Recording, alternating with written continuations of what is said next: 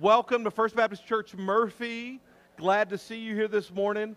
Glad to you made it out on this rainy day. Let's take the opportunity to meet and greet somebody around you. Let them know that you're glad to see them here this morning.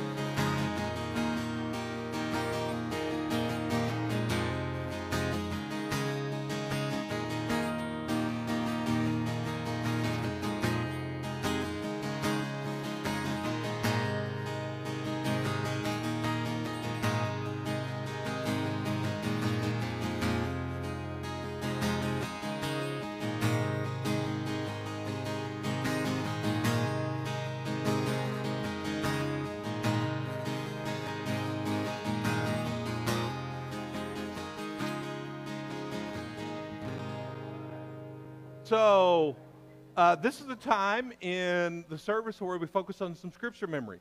Now, I was sharing with the students this morning, if you were in life group, we covered the text 1 Timothy 4, verses 1 through 16, and talked about training in godliness.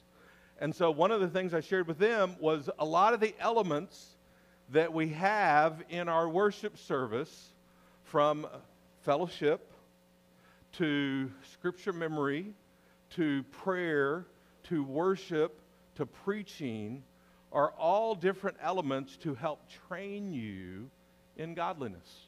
And now, if you just get trained once a week in the athletic arena, you're not going to be very good, all right? And you're going to be sore all the time. If you just lifted weights once a week, it'd be a painful experience. And so that's where training daily and consistently in godliness is important. And so we have a new scripture memory verse this week and for the next several weeks, Ephesians 3, 20 through 21. So I'll read it out loud, then we'll read it together, and then we'll work on trying to share that with one another. Ephesians 3, 20 through 21. Now to him who is able to do far more abundantly than all that we ask or think, according to the power at work within us. To him be glory in the church and in Christ Jesus throughout all generations, forever and ever. Amen. Ephesians 3, 20 through 21. Now let's read that together. Ephesians 3, 20 through 21. Now to him who is able to do far more abundantly than all we ask or think, according to the power at work within us, to him be the glory in the church and in Christ Jesus throughout all generations, forever and ever. Amen. Ephesians 3, 20 through 21. Now turn and share that with somebody.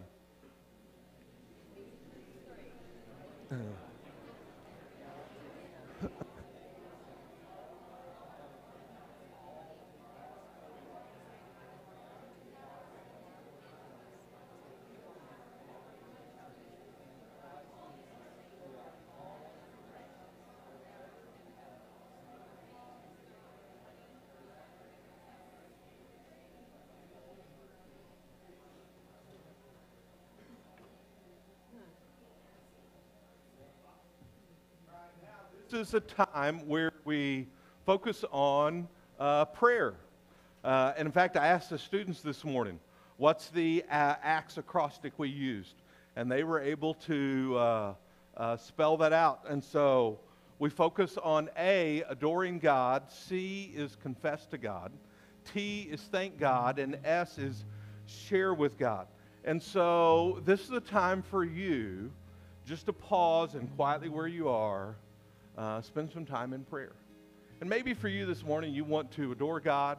Maybe there's something you need to confess to God. Maybe you have a lot of blessings, you just want to thank God for something. Or maybe you have a particular need, or maybe you know somebody who has a particular need, and you just want to pray for that during this moment. So let's pause, quietly pray where you are.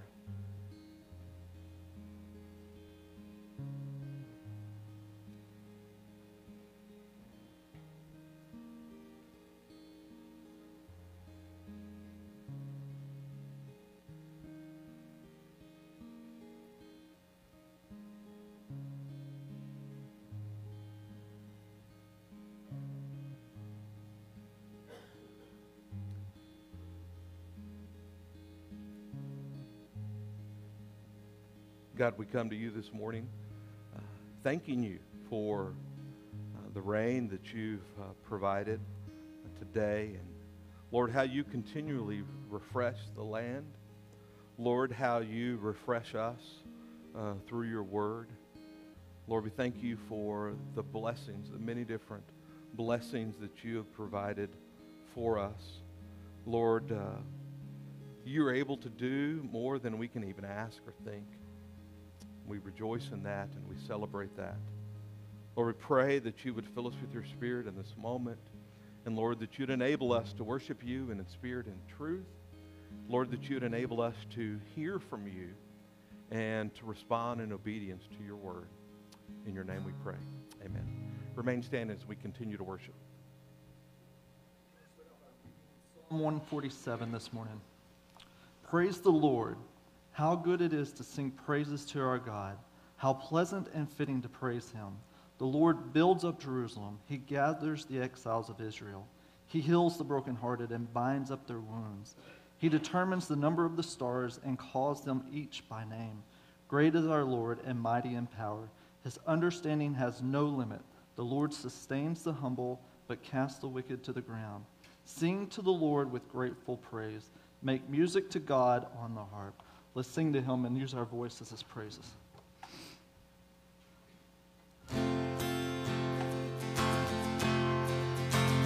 I heard an old story, how a Savior came from glory, how he gave his life on Calvary to save a wretch like me. I heard about his groaning, of his precious blood's atoning. Then I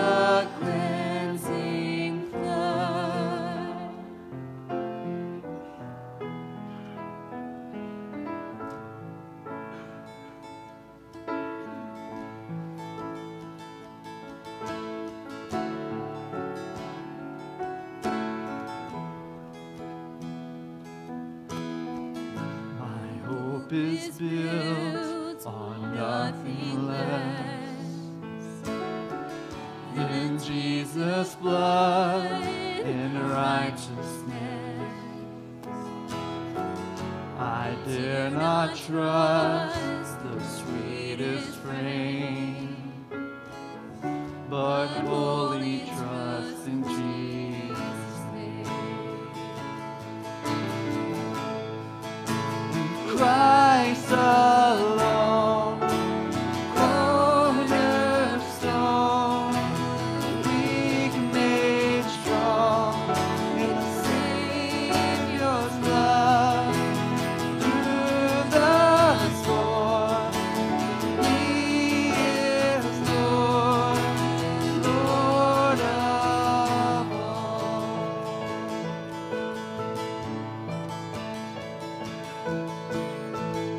When darkness seems to hide His face, I rest on His unchanging grace. In every high and stormy gale, my anchor holds within the veil. My anchor holds within the veil. Yeah. Christ alone, cornerstone, weak made strong in the Savior's love. Through the storm, He is Lord, Lord of all. Sing that again. Christ alone, our cornerstone.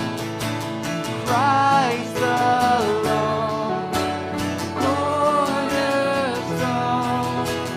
weak made strong in the Savior's love. Through the storm, He is Lord, Lord of all.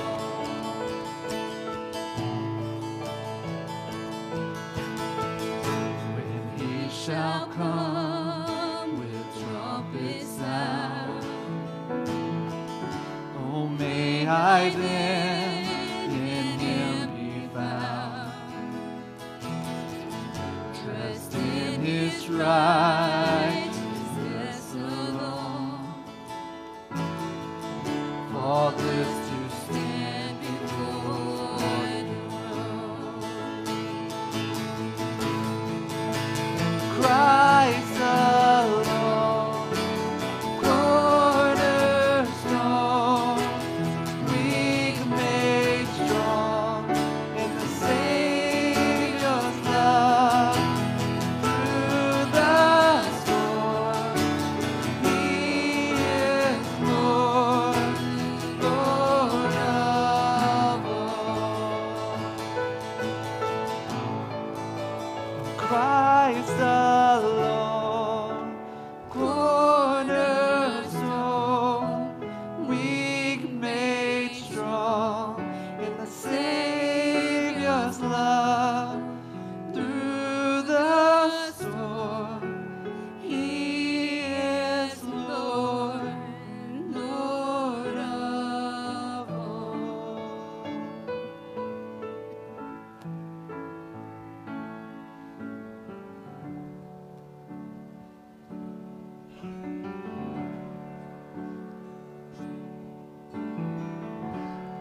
Worthy is the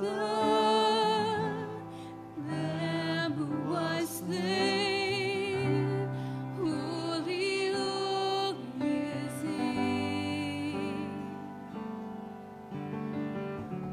Sing a new song to Him who sits on heaven's mercy seat.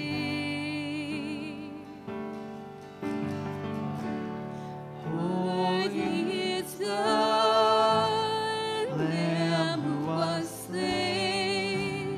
Holy, holy is He.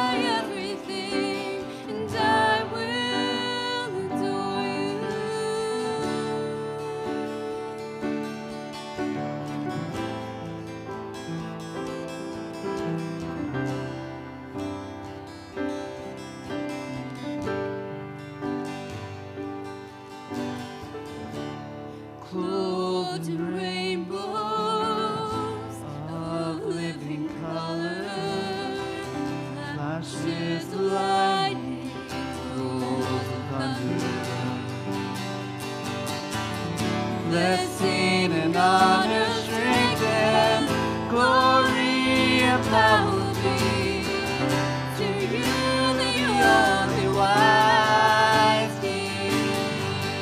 Yeah. Holy, holy, holy is the Lord God Almighty, who was and is to come. With all creation I sing praise to the King of Kings. You are my everything, and I will adore you.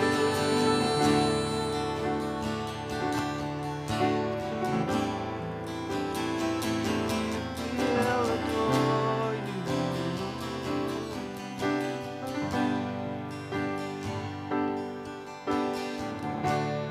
Filled with wonder, awestruck wonder, at the mention of your name.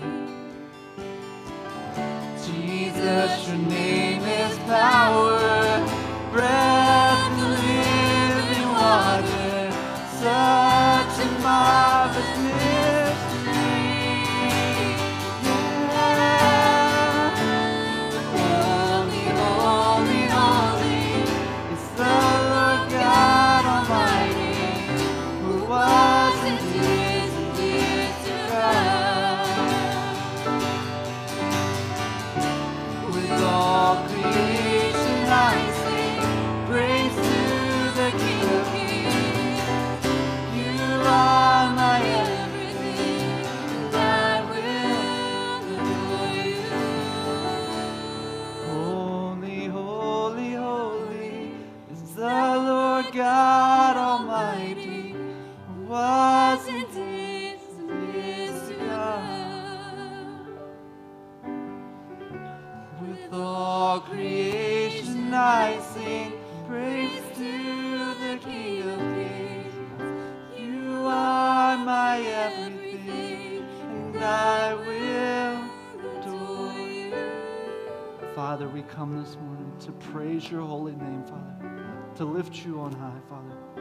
We surrender ourselves to you this morning, Father, as we pray for Pastor Ben as he delivers this word, your word, Father, this morning, that we to open our hearts and our ears to your message.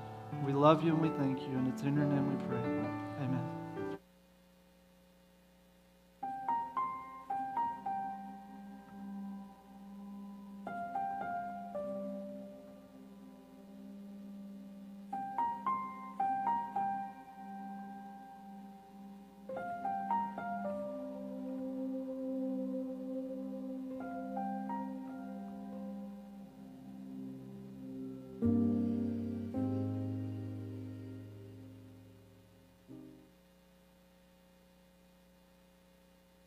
One of you here this morning.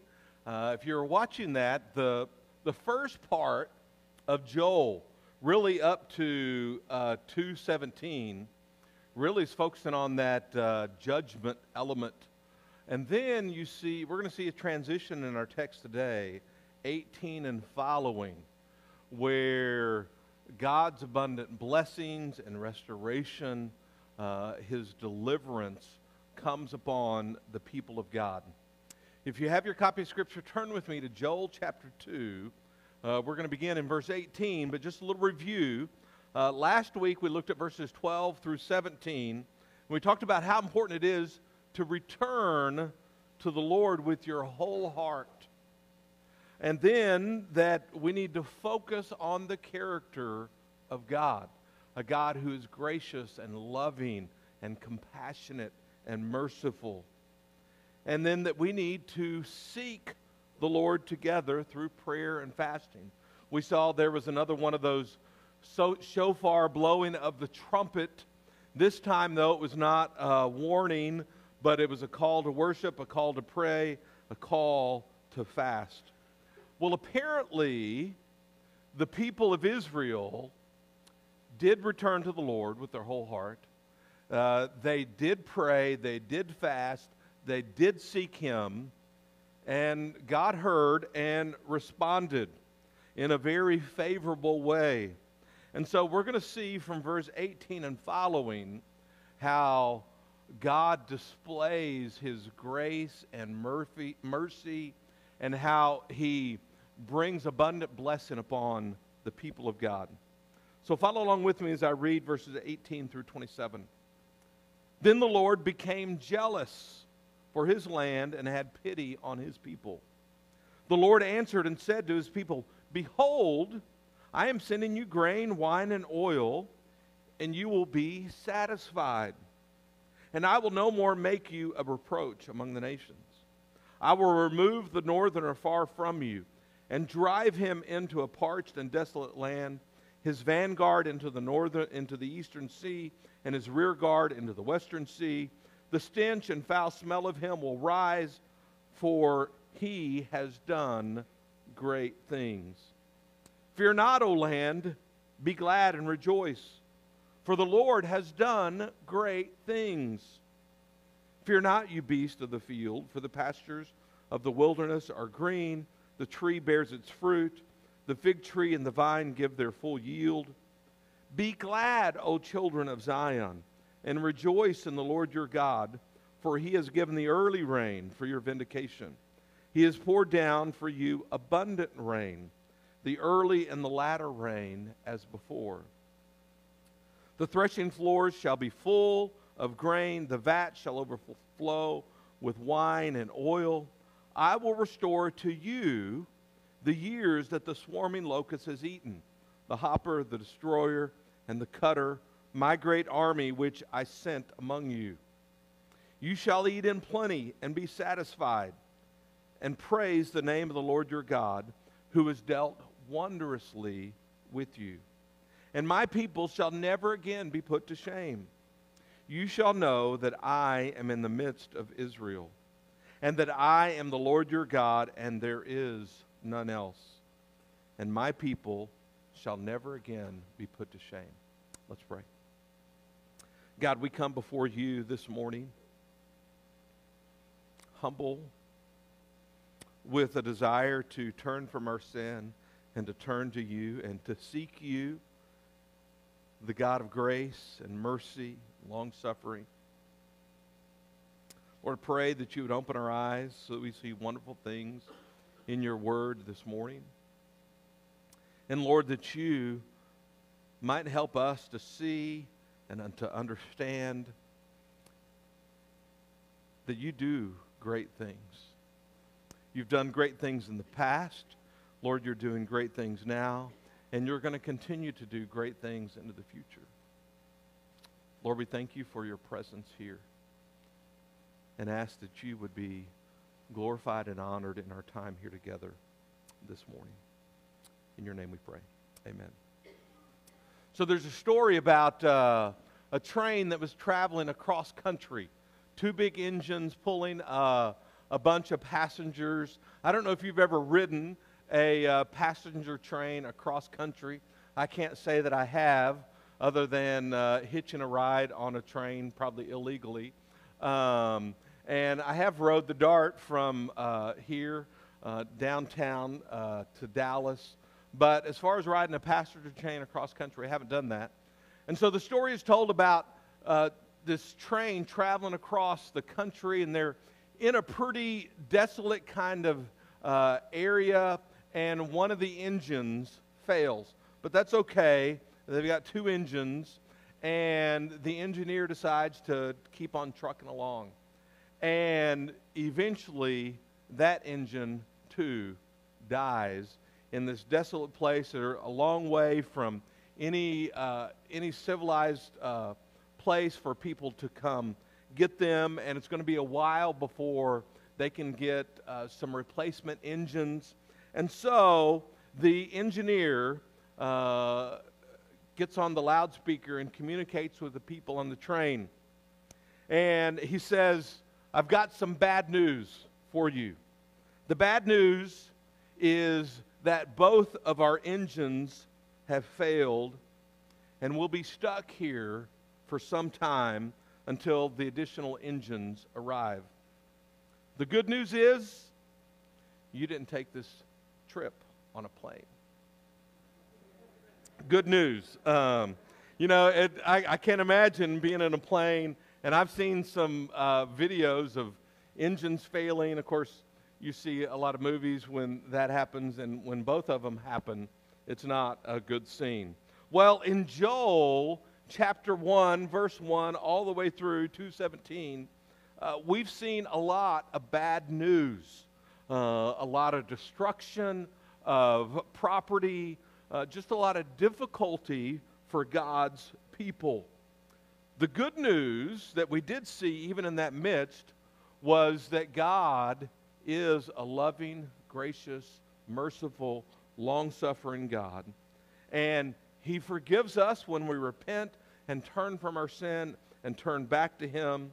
And we've seen some glimmers of hope along the way, but now in verse 18 through the rest of the book of Joel, there's going to be a lot of encouragement, a lot of hope.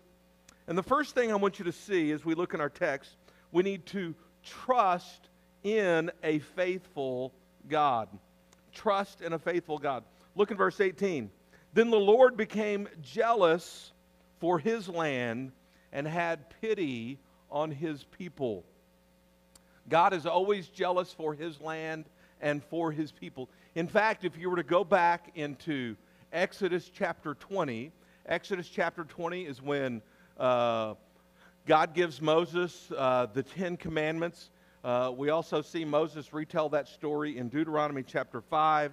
But in Exodus chapter 20, verses 3 through 6, Scripture says, "You shall have no other gods before me.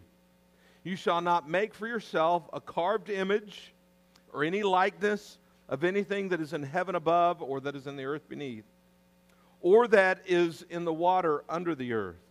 You shall not bow down to them or serve them, for I, the Lord your God, am a jealous God, visiting the iniquity of the fathers on the children to the third and fourth generation of those who hate me, but showing steadfast love to thousands of those who love me and keep my commandments." And so from the very beginning of the Israelite people coming together and being His people, one of the things that we see is that God is a jealous God. There shouldn't be anything competing for His allegiance and His attention. One of the things the Bible Knowledge Commentary says of this, He is zealous that devotion be given exclusively to Him. His uniqueness requires unique devotion. Absence of such dedication is sin and has its effect on future generations. The Lord's jealousy is His passionate loyalty toward what is His. A loyalty that prompts Him to lash out against anything that would destroy it. Not only is God jealous for His land and people, but He also has pity. Some of your translations may use the word mercy or compassion. And so He has mercy, compassion, pity on His people, and He spares them. He spares them from His wrath and His judgment. And so we see God is faithful in showing His steadfast love to those who keep His commandments. And we've seen the Israelites, there was this call to prayer, this call to fast, this call to lament, and they do, and God is faithful to preserve His people.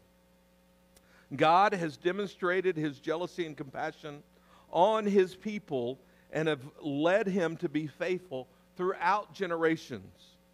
You can see story after story. If you're reading through the Old Testament, you've seen this. Think of Noah and Joseph and Moses and Joshua and David and Jonah, and you could go on and add a whole lot of other characters in there. And you can see God's faithfulness to His people. God demonstrated His love to His people ultimately, how? By sending His Son to die on the cross to pay the penalty for our sins, to atone for our sins, so that it would appease the wrath of a holy, holy God. And Jesus rose again on the third day, declaring that he truly is God. We need to trust in a faithful God. And so if you're a believer here, if you've sinned recently, guess what? We all have. God is demonstrating his faithfulness, his mercy, his pity toward all of us. That we're here today. That we are alive standing in his presence. Trust in God's faithfulness.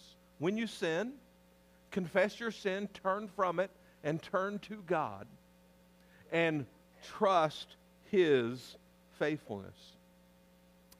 If you haven't taken that step to trust in Christ, if you're not a follower of Christ, then God has demonstrated his mercy and grace to you that you're still here to hear his word and respond in faith, to turn from your sin and to trust in Jesus for your salvation.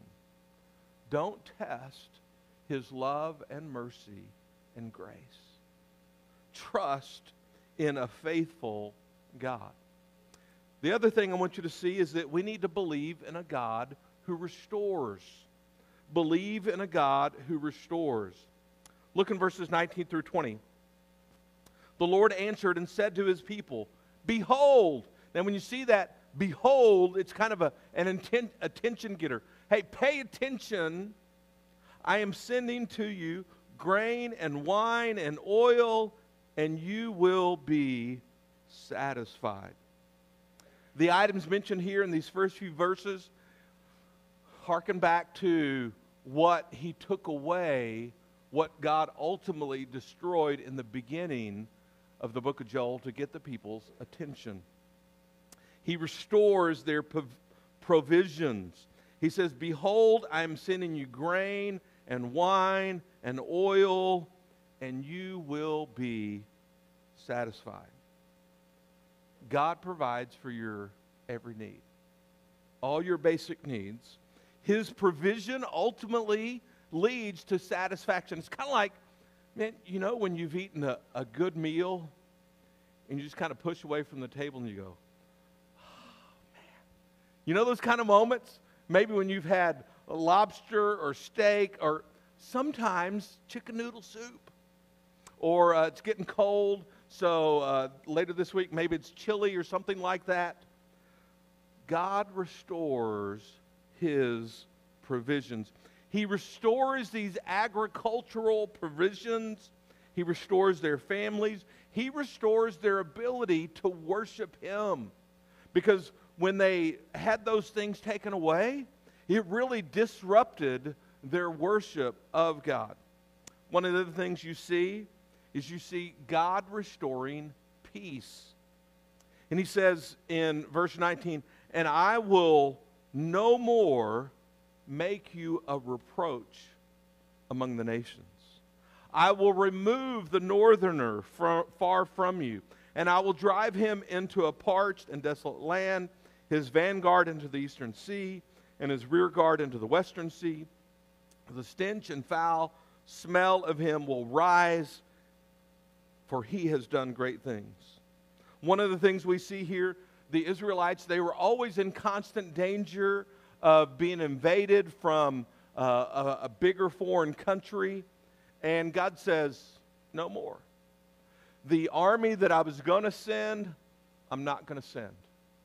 I'm displaying my grace and love and mercy towards you. I want you to see that I am a God who restores, and I'm going to take care of you, and I'm going to protect you, and I'm going to provide for you. People would no longer look upon the Israelite nation with reproach and say, oh my goodness, they say they worship the one true God.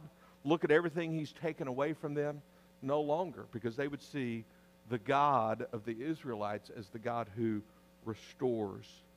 And he's also a God who has done great things. The God who restores continually does great things. It's not just a great thing in the past. It's not just a great thing in the present, but he continues to do great things. And ultimately, he does that not just for our benefit, but ultimately he does that for his glory. And so that's something we've got to keep in mind, because otherwise we kind of get that big head and we get too proud. Look at all the things that God has done for me, and the focus is on me. When God does great things, he does those great things. We're beneficiaries of those, but it's all glory and honor directed toward him. Perhaps one of the greatest examples of things that were taken away but God restored is you think of everything that happened to Job. Job lost his family. Job was a rich man. God allowed Satan to take all that away. God took away his health. The only thing he didn't take away was his life. And in that, we see Job was faithful. His friend said, "You just need to curse God and die." He wouldn't do that. And we see that ultimately, because Job trusted in a God who restored, God restored Job's family, gave him more children. God restored his crops and his cattle and his sheep, gave him even more in abundance. God continually does that. It's amazing to me that when we see, and you've seen some of this out in our culture, when people take old things and restore them. I'm just amazed that people can do some things like that, because I struggle to do that. You think of Chip and Joanna Gaines, you know how they would go into a house and, just kind of totally restore, and they did a lot of tearing out before they finally restored it, but amazing. One of the things you're going to see this coming Saturday at Fall Fest, you're going to see an old orange truck parked out here. And when I first got here, Buddy Russell took me in a drive around Murphy, showing me some different places and telling me different stories. And he took me for a ride in that old truck. And he told me the story about how he restored and built that thing from the ground up. And it still works, if I were to do something like that, I don't know if it would still work. What's even more amazing is how God restores the lives of his people. To think of some of the stuff we've been through, and God is faithful to restore us. I would encourage you to reflect on restoration in your life. What's been destroyed by sin in your life or your family? God wants to bring restoration in that. Perhaps you've had some things destroyed, and God has already brought some restoration in a variety of ways. Rejoice in that. Share that story so that God gets the glory, and it gives other people hope that he can restore them too. What has been destroyed in your life by the sin of others? You see, that's one of the things when we think about sin, we think, oh, it's just going to affect me. It never affects just you. It affects a whole lot of people. And so think about maybe something that has been destroyed in your life by the sin of others that God wants to restore. Or perhaps he has restored, and you can rejoice and celebrate in that. Share that story. What has been destroyed by sin in this church, in this body? Perhaps there have been things in the past that have destroyed some fellowship and unity, and God worked in some powerful ways to turn the tide, to resolve conflict, to bring people, to keep the doors open. Every church has stories in their past about the good and the bad and the ugly. It's just part of living in a sinful world. But we need to trust in a God who restores. And we need to share those stories about how he has brought restoration. God does restore. He does provide peace. He does provide provisions. We need to return to God with our whole heart. We need to focus upon His character, and we need to seek Him with prayer and fasting. And perhaps some of you, for the very first time, you need to believe and trust in Jesus, a God who can do all of that. And so one of the things I would encourage us to do too is to reflect on the great things God has done. We saw that mentioned a couple of times in these verses. For He has done great things. Think about all the different stories that you've read in the Bible. The great things that God has done. Reflect on the great things that God has done in your life and in your family. Think of some of those great things. Marriage, the blessing of children, salvation of a child, maybe your job, and you could go on and on. Reflect on the great things that God has done in this church. God continues to bring guests. God continues to add new people, young and old. We celebrated a few weeks ago paying off our loan. God is working through us to reach people here in this community with the gospel. I celebrate that God has done a great thing by bringing you here this morning. God is continually about doing great things. God restores, and He is also a God who provides. The third thing I want you to see, let all creation rejoice in a God who provides. Let all creation rejoice in a God who provides. Look in verses 21 through 23. One of the things you see, Joel starts off, and God is speaking here, and He says, "Fear not, O land." This is a command. "Fear not, O land. Be glad and rejoice, for the Lord your God has done great things." There it is again. We saw in Joel 1 through 2 that God's judgment on the sin of His people, it affected the land, the trees, the plants, the animals.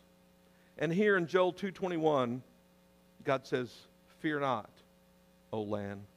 Isn't that interesting? God speaks to the land. Fear not. Be glad and rejoice, for God has done great things. God also provides for the animals. Look in verse 22. We saw in Joel 1 through 2 that God's judgment on the sin of His people, it affected the animals. Joel 2:22 here, God speaks, He says, "Fear not, you beast of the field, for the pastures of the wilderness are green, the tree bears its fruit, the fig tree and the vine give their full yield." God speaks to the animals and says, "Fear not. You will be provided for." You know, it's kind of interesting. We, earlier this year, we actually had our first family pet. And it's amazing how dependent he is for us to consistently feed and water. And I kind of get the idea sometimes if his bowl's not food, especially full, and especially if you're eating something, man, Cowboy is coming close to us. And, of course, actually he kind of does that anytime that food is out. I mean, he's like, especially if it's meat. There's something about dogs that they just kind of sniff that out, and they're like, man, they're making a beeline. One of the things we need to see is that God takes care of His land, God takes care of the animals, and God also takes care of His people. So, again, we saw in Joel chapters 1 and 2 that there was judgment and consequences because of their sin. But here in Joel 2:23, God says, "Be glad, O children of Zion, and rejoice in the Lord your God, for He has given the early rain for your vindication." How cool is that I'm preaching through this text on rain? We haven't had rain forever, and it rains today. I just think that's just kind of cool that God would do that. He has poured down for you abundant rain, the early and the latter rains as before. God commands us be glad. We can be glad because God provides. Everybody say, be glad. You've got to turn to your neighbor and you've got to tell them. Somebody who's not smiling, turn to them and say, be glad. All right. I think when we're here at church and we're worshiping God and fellowshipping with one another, there ought to be some joy and rejoicing. We ought to be glad. And he goes on to say, rejoice in the Lord. And again, we can rejoice in the Lord because he provides. And so I want you to turn to somebody and say, rejoice in the Lord your God. Now, sometimes we need to be reminded of that, don't we? I mean, there are times where it affects all of us. Sometimes we get down in the dumps and we get discouraged. Sometimes when you look at what's going on in the culture, when you look at what's going on in the stock market, when you look at what's maybe happening with some of your retirement accounts and that kind of thing, sometimes it can be discouraging. Rejoice in the Lord your God. He always provides. He is faithful to provide. There's a story about a German preacher, August Franke, who founded an orphanage to care for homeless children. And one day, when he desperately was short on funds and needed funds to carry on his work, there was a destitute Christian widow that came to him asking and begging if he could just spare one gold coin so that she could buy some food, didn't have any food. And his response, he's caring for these orphans, and he says, hey, because of where we are financially, I'm sorry, I just can't help you right now. And so this widow begins to weep profusely, and he's touched by her response, and he says, tell you what, let me go seek the Lord. Let me pray what God would want me to do. By the way, that's always a good decision, all right, to spend some time in prayer, deciding what God wants you to do. And so he goes and prays, and after seeking some guidance from God, he really felt that the Holy Spirit wanted him to change his mind and wanted him to give this widow a gold coin. And he was going to trust that the God of the universe was going to meet his needs, and then he was going to meet the needs of the orphans that were under his care. 2 mornings later, he received a letter of thanks for the widow, and she explained that because of his generosity, she had asked the Lord to shower blessings on the orphanage. The same day he received that letter, he received 12 gold coins from a wealthy lady and 2 more from a friend in Sweden. And he thought he had been amply rewarded for helping the widow, but he was soon informed that the orphanage was to receive an additional 500 gold coins from a particular estate. When he heard this, he wept in gratitude. In sacrificially providing for that needy widow, he had been provided for, not impoverished. We need to trust in a God who provides. Don't fear, trust. How does God's word speak to your fears? Listen to a few passages of Scripture. Isaiah 41:10. Fear not, I am with you. Be not dismayed, for I am your God. I will strengthen you. I will help you. I will uphold you with my righteous right hand. Matthew 14:25. You're familiar with this story. And in the 4th watch of the night, he came to them walking on the sea. This is Jesus. He's walking out to his disciples. There's a storm, and the disciples are afraid. When the disciples saw him walking on the sea, they were terrified and said, "It's a ghost," and they cried out in fear. But immediately Jesus spoke to them, saying, "Take heart, it is I. Do not be afraid." We need to rejoice. We need to rejoice in God. Deuteronomy 26:11 says, "And you shall rejoice in all the good that the Lord your God has given to you." 1 Chronicles 16:10 through 12. "Glory in his holy name. Let the hearts of those who seek the Lord rejoice." Psalm 13:5 through 6. "But I've trusted in your steadfast love. My heart shall rejoice in your salvation. I will sing to the Lord, for he has been good to me." Psalm 31:7. "I will rejoice and be glad in your steadfast love."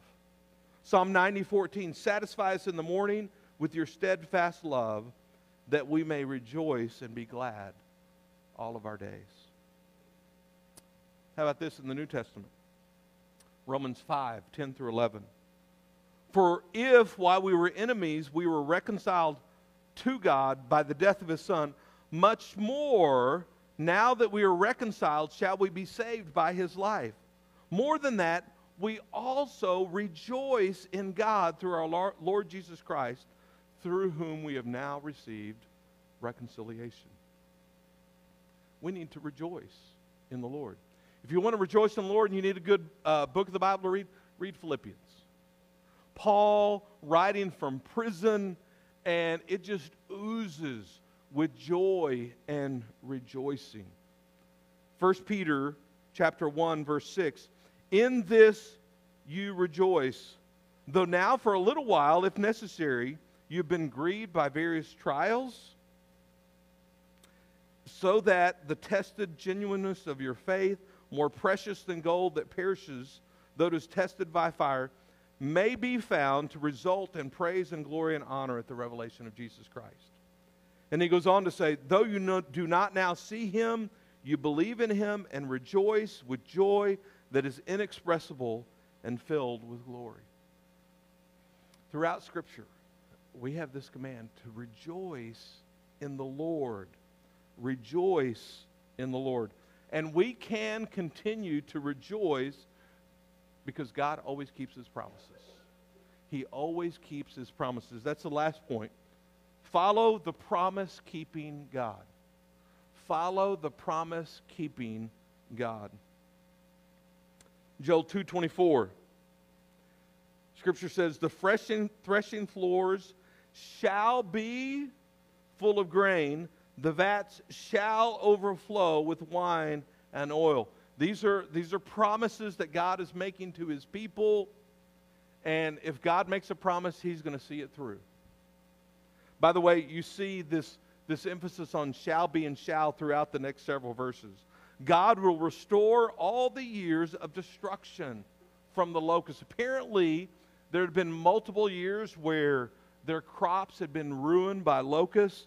And he says in verse 25, "I will restore to you the years that the swarming locust has eaten, the hopper, the destroyer, and the cutter, my great army which I sent among you." There are times that God takes things away to judge us, to call us to repentance. But he also gives back abundantly even more. God will satisfy you. Look in verse 26. "You shall eat in plenty and be satisfied, and praise the name of the Lord your God, who has dealt wondrously with you." One of the ways John Piper says it is, God is most glorified in us when we are most satisfied in him. God will never let you be put to shame again. Later on in verse 26, "And my people shall never again be put to shame," and then also in verse 27, "And my people shall never again be put to shame." God has a desire that as his people, as he protects us, as he provides for us, as he blesses us, ultimately he gets the glory. And then I love what he says in verse 27, "You shall know that I am in the midst of Israel, and that I am the Lord your God, and there is no one else." God promises his presence. God promises his presence. And as we think about following the promise-keeping God, it's important to be reminded of his promises. In fact, one of the great disciplines is to be aware of some key promises that are going to provide you with encouragement and hope when you have those valley days or those valley weeks, maybe those valley months, and we all have them. We need to be encouraged by the promise-keeping God. Let me share with you just a few of those from Scripture. By the way, you can look these up if you go to gotquestions.org, type in promises. You're going to see some of these and you can read through them. God promised that if we search for him, we will find him.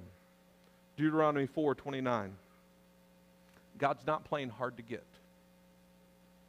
Perhaps you don't know God. You don't have a relationship with him. One of the things I would encourage you to pray, God, help me to know you. God, help me to find you and see what God does. God promised protection for his children. Psalm 121, he is the vigilant watchman over all of Israel. God promised his love will never, ever fail. 1 Chronicles 16:34. God promised blessings for all those who delight themselves in his word. Psalm 1 through 3. A few promises from the New Testament. God promised salvation to all who believe in his Son. Amen? Romans 1:16 through 7. There's no greater blessing than the free gift of salvation. God promised that all things will work, but for the good of his children. Romans 8:28. God promises comfort in our trials. 2 Corinthians 1:3 through 4. Now, I don't like trials. I'm like you. I imagine you don't like trials. You don't welcome them. But one of the things we know, when they come, God is there as our comforter. God promises new life in Christ. 2 Corinthians 5:17. God promised every spiritual blessing in Christ. Ephesians 1:3. God promised to finish the work he started in us. Philippians 1:6. God's not finished with you yet. We're all still in process. And he's working to move in and through us to make us more like Christ. God promised peace, that when we pray, his peace will guard our hearts. Philippians 4:6 through 7. God promised to supply your needs.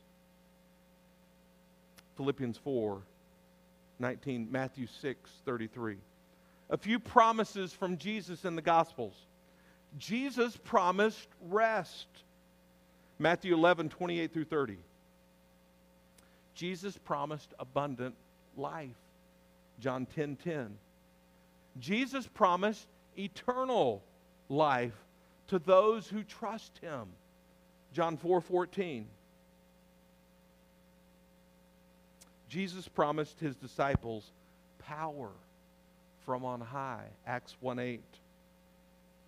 Jesus promised that he's going to return for us. John 14:2 through 3. There are all kinds of promises and more promises that could be listed. All of them find their ultimate fulfillment in Jesus, the radiance of God's glory. Hebrews 1:3. No matter how many promises God has made, they are all yes in Christ Jesus. 2 Corinthians 1:20. So where are you? Do you need to trust in a faithful God? Do you have that kind of trust that God is faithful in your life? Do you believe in a God who restores? Do you worship God? Do you rejoice with all creation that God provides for you? Are you following the promise-keeping God? Let's pray. God, we come to you this morning.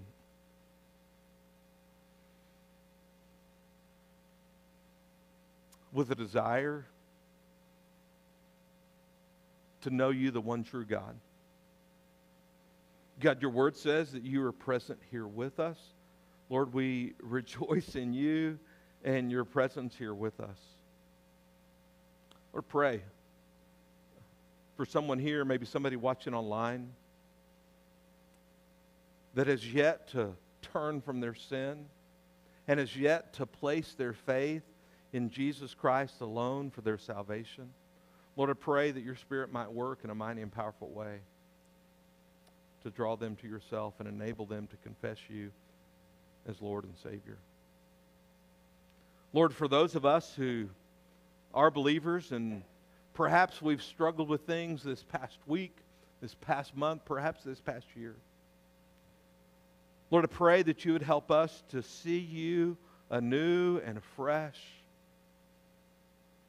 ways that you've revealed yourself in Scripture, that you're a faithful God, that you're a God who restores, that you're a God who provides,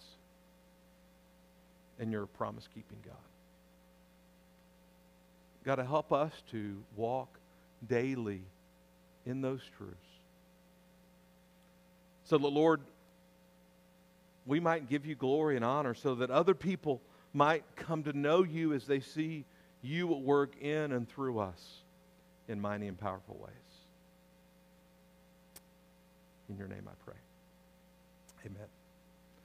Now, I've got a family that's is going to come down front to join this morning. I'm going to ask Steve and Kathy Martin and Jack Eccles to come down front. We had them over to the house this past week, had a wonderful time eating and fellowshipping together. And I'm telling you, if you haven't heard their stories, you need to ask them to share the story about some different things that God has done in their life. In fact, it was kind of fun that Steve put a timer on Jack for him sharing his salvation story. Because if you were hanging out at the last fellowship meal we did at North Park, I love hearing Jack's stories. And let me just say, he's been around the block several times. He's got a few stories to tell. So I got to hear each of their salvation stories and hear about their spiritual journey and their baptism. Everybody in favor of welcoming them to First Baptist Murphy say amen. All right, so I'm going to encourage you to have a seat just for a moment, and then I'm going to ask you to come stand back up here after I finish announcements. I want you to come by and welcome them. Or would it be easier maybe to be seated and have them come by and welcome?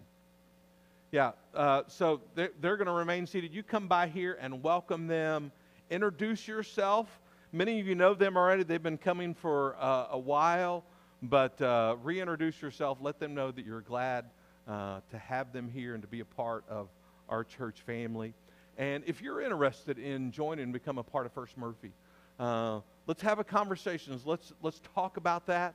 One of the things we like to do is have families over to our house and just hear your story and your spiritual journey. And then our family shares some of that as well. So I want to go over a few announcements before we're dismissed. If you have your bulletin, they're in there. One of the things I want to say, thanks to the Building and Grounds Committee who did some work this past week, and those of you who helped on the work day yesterday, kind of getting ready for Fall Fest outside, thank you for your sweat equity that you put into the church here.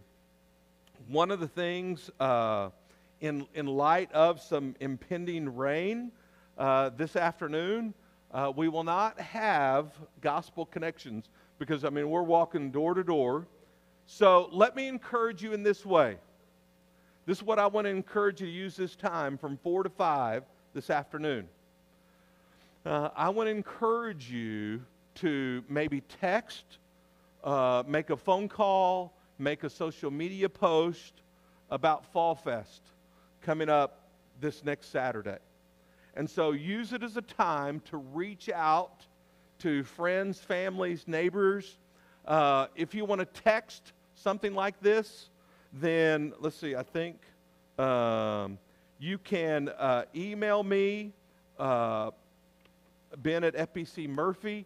Here's my phone number. You can text me, 501-993-6378, and I'll text you this graphic, and you can use that to share with people to your heart's content, okay? But let's use this as a time to share and reach out to people about Fall Fest, inviting them. Everybody who shows up at Fall Fest, they're going to get a gospel tract in their goodie bag. We're going to have a maze where they'll walk through and hear a gospel presentation. And I'm praying that some of you will have opportunities to engage in some faith conversations with guests who will show up for that. We will have home group. It's going to be over at our house, and that's at 525 Camrose Lane.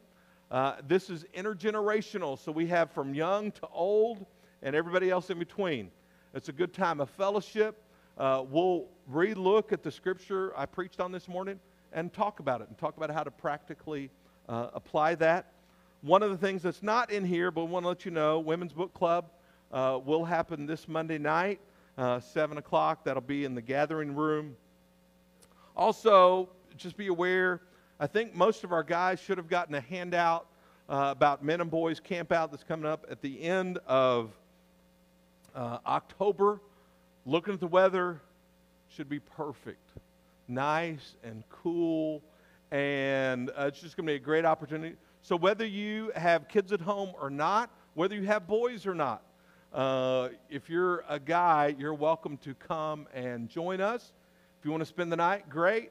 If you don't have the time for it, maybe you want to drive down for an afternoon or an evening, you're welcome to do that. Also notice family business meeting and fellowship the last Sunday in October. And then Operation Christmas Child shoe boxes are due November 16th. We got some information over here, plus there's some information out here in our foyer here. A lot of great opportunities to be involved and serve. This coming Saturday, Fall Fest, from 4 to 6, probably the biggest time that we have the greatest number of guests on our campus at any one time during the year. Many of you signed up to help in some different ways. Thank you. Perhaps you haven't. There are all kinds of opportunities that we still have available. So whether you're doing a booth or not, plan to be here, and maybe you just want to, you have something for me, Megan? I thought you were flagging me down. So there are plenty of opportunities for you to be involved. A lot of it doesn't take any preparation. We just need some boots on the ground or tennis shoes on the ground, people to help meet and greet and man some different, or woman some different stations. And so plan on being here. Even if you've never participated in Fall Fest, come along. We'll find something for you to do. Weather's going to be nice. It's not going to be too hot. So it's going to be a lot of fun to connect with our community. Okay, I think that's it. Did I cover it all? All right. I'm going to ask you to come by and meet Jack and Steve and Kathy. Greet them, welcome them to our fellowship, introduce yourself. Also, on the way out, make sure you connect with somebody maybe you don't know or haven't seen in a while. Let them know you're glad to see them here. Y'all are dismissed.